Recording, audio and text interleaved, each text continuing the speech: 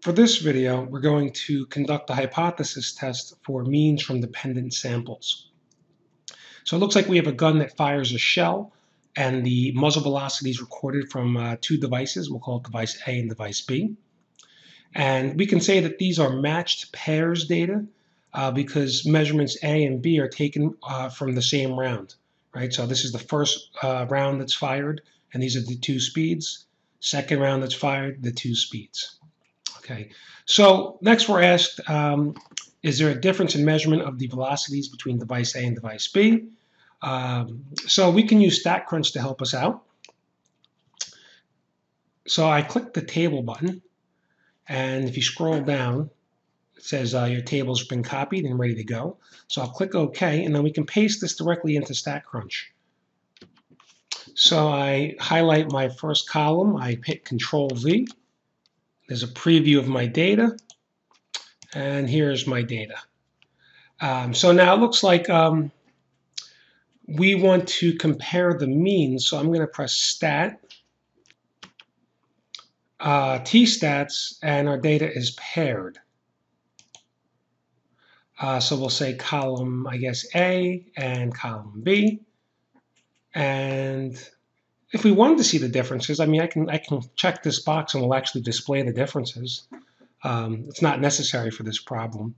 And then we want to conduct a hypothesis test. And again, we're asked, I guess at the 1% level of significance, do we reject? So it looks like we're basically going to say that the difference is 0 or it's not. I press compute,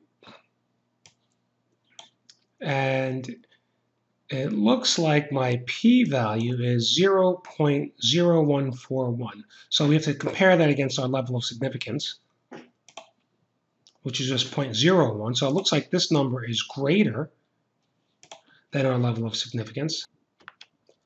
So that means we do not reject the null hypothesis. I press OK, and it says fantastic.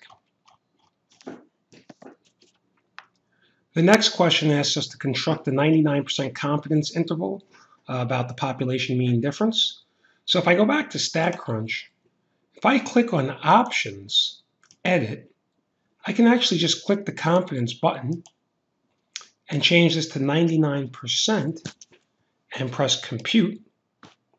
And now I have my lower limit and my upper limit. So I'm going to enter this. I think I've rounded correctly. I'll press Enter.